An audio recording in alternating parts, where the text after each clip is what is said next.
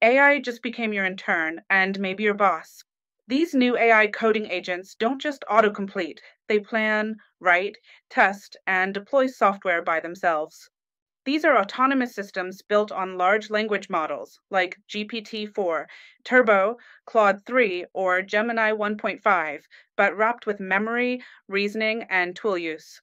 They can fetch docs, edit code, run tests, even commit to GitHub. Devin from Cognition Labs stunned devs by completing real Upwork tasks end to end. SWE-Agent fine-tunes open source models on GitHub issues. It fixes bugs, not just predicts text. AutoGPT 2.0 and OpenDevin chain multiple AIs together. One plans, one codes, one reviews. They even run shell commands, call APIs, and debug logs autonomously. Think of them as a multi-agent architecture. A planner breaks down the goal into subtasks. A coder writes functions or files. A reviewer critiques and patches code.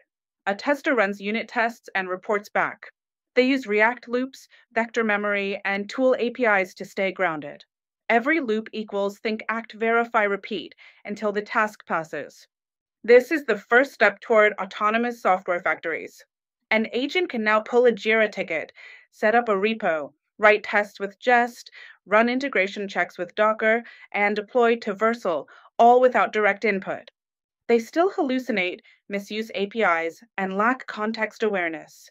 They can't reason about architecture or security. That's why humans stay in the loop to review, enforce tests, and decide why something should be built. Soon, every dev will have an AI coworker, an agent running tests, fixing bugs, even writing docs. AI won't replace engineers. Engineers who understand AI systems will replace those who don't.